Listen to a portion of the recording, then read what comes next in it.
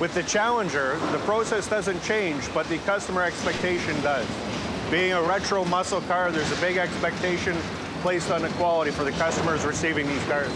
The only way to ensure a perfect Challenger-worthy finish is to make sure the car and the environment is perfectly clean before a drop of paint goes on. This is the most sterile environment that we have in the Brampton facility. We'll filter the air down to 5 micron.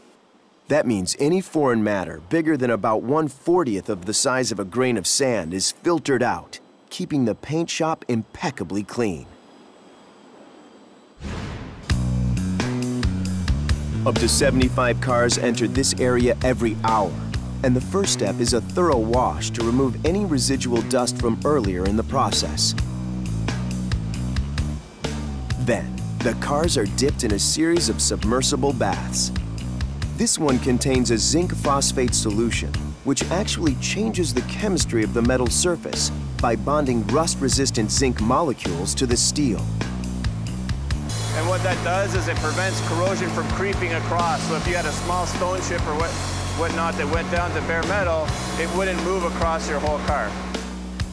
With the shell now cleaned and protected, the car is ready for 4 stages of paint: E-coat, primer, color, and clear coat.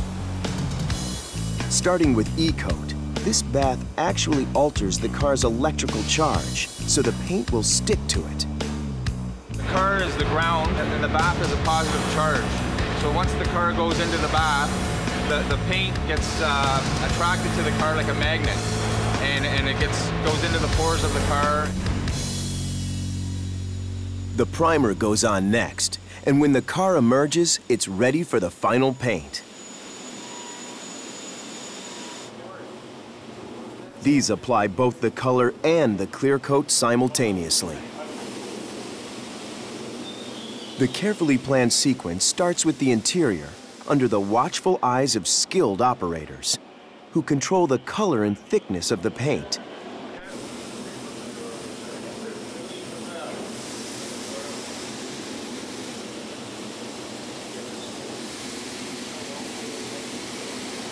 The Challenger is available in 12 bold hues, many of which hark back to the original, like this 70s-inspired Hemi Orange.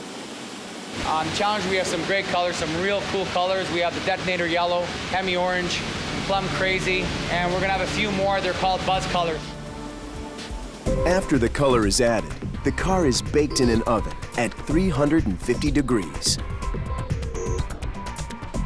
And once it's done, the finish is tough, hard-wearing, and very, very shiny. Before leaving here, they check every vehicle under fluorescent bulbs. The flat, unforgiving light reveals any rippling or uneven spots.